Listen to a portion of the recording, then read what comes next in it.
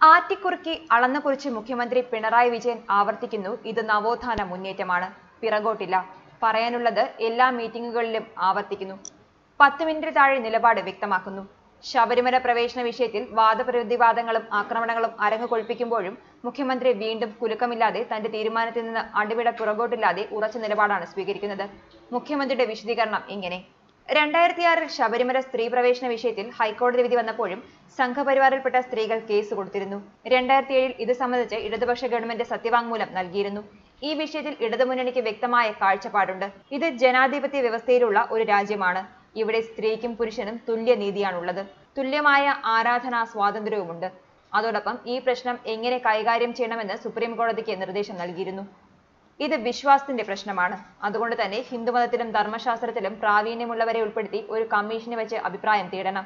Supreme കോടതി വിധി അതെന്തു തന്നെ ആയാലും നടപ്പിലാക്കും. വിധി LDFന് അനുകൂലമോ പ്രതികൂലമോ എന്നതല്ല, രാജ്യത്തിന്റെ പരമോന്നത കോടതിയുടെ വിധി നടപ്പിലാക്കുക എന്നതാണ് സർക്കാരിന്റെ ധർമ്മം.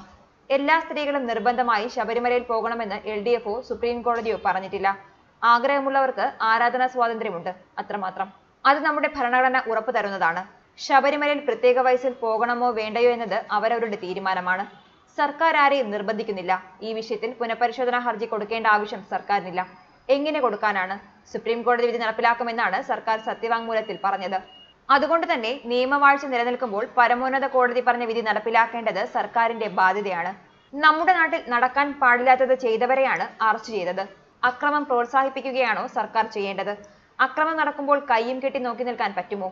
സ്വാഭാവികമായും നിയമവാഴ്ച ഉറപ്പുവരുത്താനുള്ള നടപടികൾ സ്വീകരിച്ചു. ഇപ്പോഴുള്ള കേസുകൾ ക്രിമിനലുകൾക്ക് എതിരായ കേസുകളാണ്. വിശ്വാസികൾക്കെതിരായ കേസുകളല്ല. അതിൽ മതമില്ല. ഇതാണ് വസ്തുത.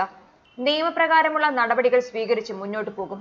ആവർത്തിച്ചുറപ്പിച്ച് മുഖ്യനെ ശബരിമലയിൽ വീഴിക്കുമെന്ന് വിശ്വാസികൾ. പിണറായിയുടേത് ഇരട്ട ചങ്കാണ്. അതത്ര എളുപ്പമല്ലെന്ന് സഖാക്കൾ. CPM-ൽ പരസ്യമായി മറുപക്ഷമില്ല, LDFിലും. ന്യൂസ് ഡെസ്ക് മലയാളി വാർത്ത.